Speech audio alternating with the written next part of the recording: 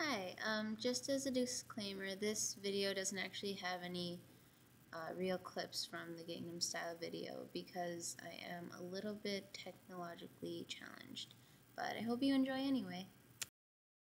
So unless you've been living under a rock for the past month or so, you've probably heard of Gangnam Style, the video that has swept the nation and the world.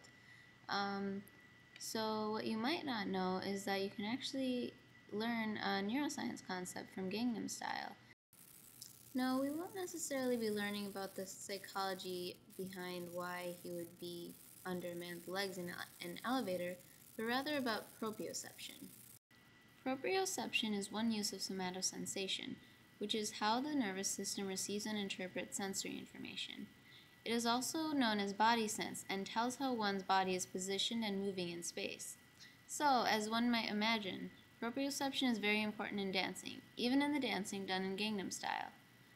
So let's learn the details of how PSY is able to do this unique dance through proprioception.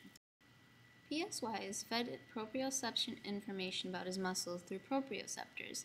Examples of these proprioceptors are muscle spindles and their axons, deep within most skeletal muscles. Group 1A sensory axons wrap around the muscle fibers of the spindle. These proprioceptors are specialized to detect changes in muscle length. So when PSY is doing this, his proprioceptors are giving him information about his body sense so that he can give us this oddly entertaining dance.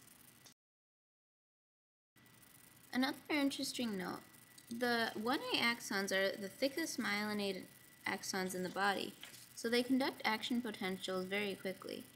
Also, 1A inputs are very powerful, so we can also thank our fast-acting synaptic connections for allowing PSY to dance and entertain us like this. Well, that's all I have. I hope you enjoyed it. Thanks. Bye.